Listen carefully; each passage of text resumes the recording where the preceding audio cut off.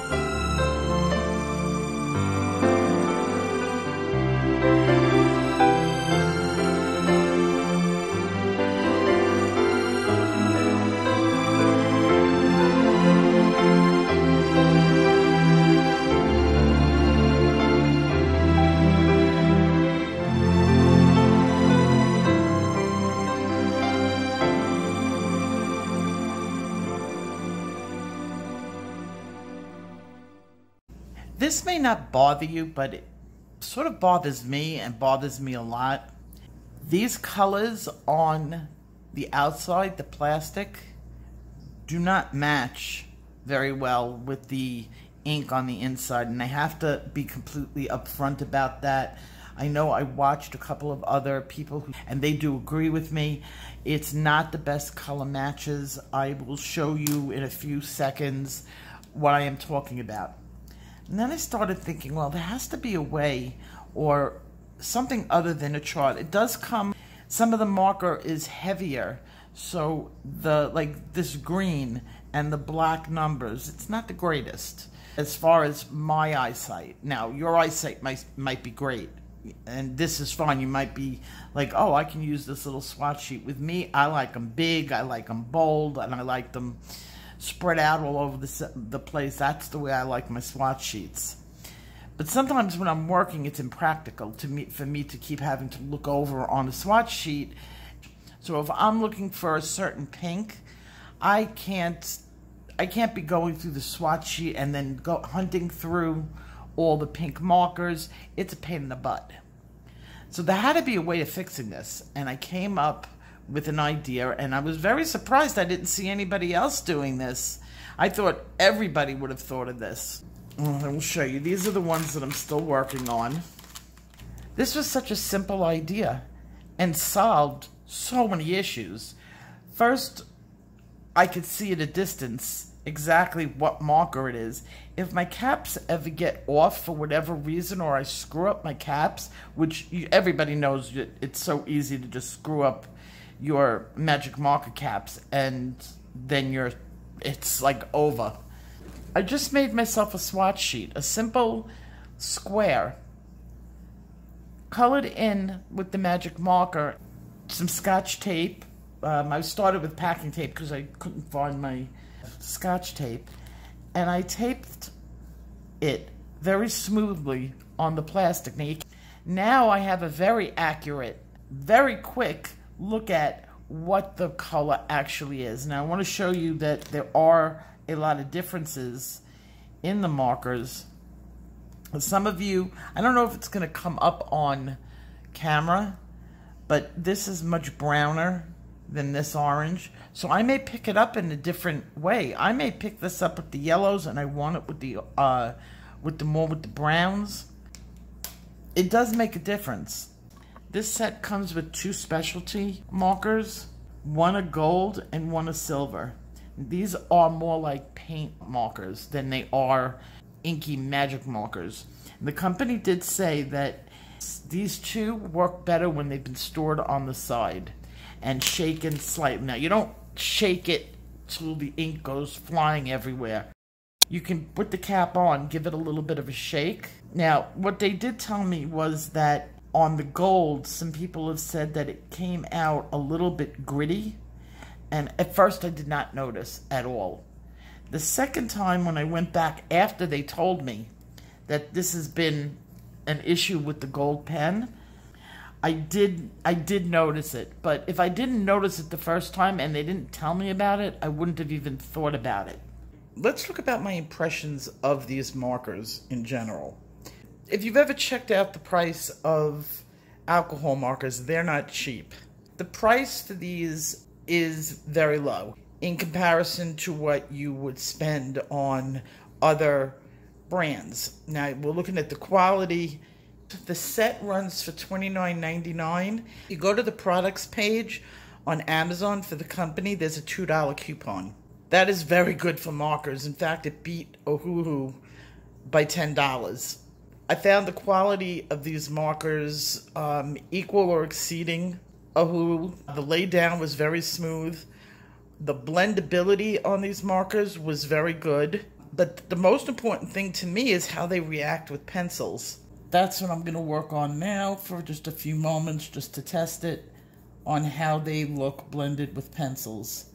Because in 99% of every picture that I would use markers on, I'd also be blending with pencils. Very nice. It completely fits my needs as far as what I'm looking for in an alcohol marker. The variety of colors well exceeds anything that I would need to add pencil on top of. They're sheer enough that they're not overpowering the page. The marker itself seems to blend nicely with the pencil. In fact, this is just one layer, and you can see the richness of color I'm achieving on the page, which will probably save me a lot when it comes to the wear down of my pencils. That's kind of what I was looking for. I wanted something that was not going to dominate the color, but add a richness to it that you don't achieve without really working hard with pencils. For me, I do a lot of videos, I do a lot of pencil work, so this is going to save me a lot of time. Let's see, working on the red. Oh yeah, it's blending in beautifully. Very nice. This set has really everything that I would be looking for in a marker set. I wish I had these last year. But I'm going to be doing Inktober again this year.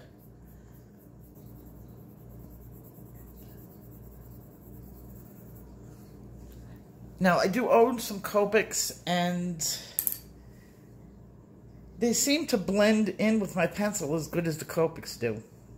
Now, to me, the most important color in any set is always the gray. And they have quite a few, both warm and cool colors. Now, this is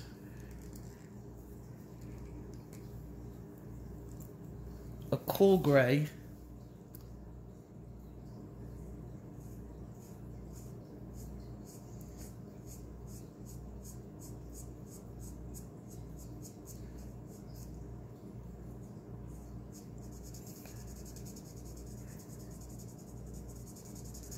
And I use the grays for shadows.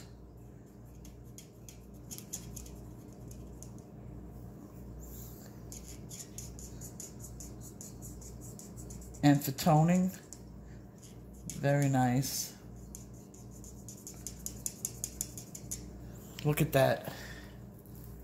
What I've just created.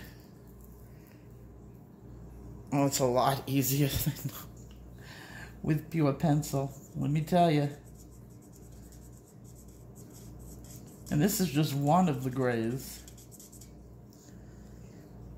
This is the blue gray, which would be the cool gray.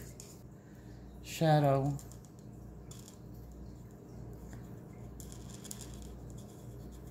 Out in the middle of nowhere. I probably just destroyed my look of no background. Very nice. That's exactly what I have with my Copics. Darker one. Let's see.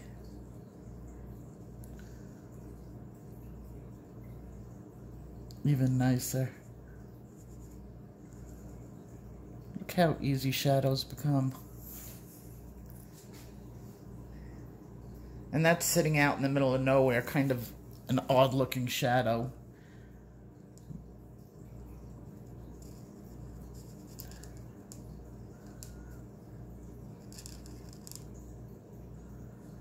I'm just trying to let you see it. Very nice. Really adds dimension, and they give you quite a few of them. What's funny, I was reading some of the reviews on Amazon, and one person actually complained, it wasn't on this set, it was on a different set. Why do they have to give you so many grays? And I'm just sitting there smiling to myself going, well, that's a selling point. A set that has lots of gray colors means you've increased your set's ability to create new colors tenfold. So I'm very happy with this. Oh, a little bit about the actual marker itself. The tips are bullet, nib, and chisel nib. They don't come in brush, But I found that the bullet nib was very comfortable and very controlled. So I'm very happy with that. I have no problem. Usually I do like a brush tip, but I'm really liking the control on them. So I give these markers 2 thumbs up. There's really, between the price point and their quality, I don't see any downfall, except for the fact that the plastic and the ink did not match. That would be my only negative on this, and like I showed you, that is no longer a problem.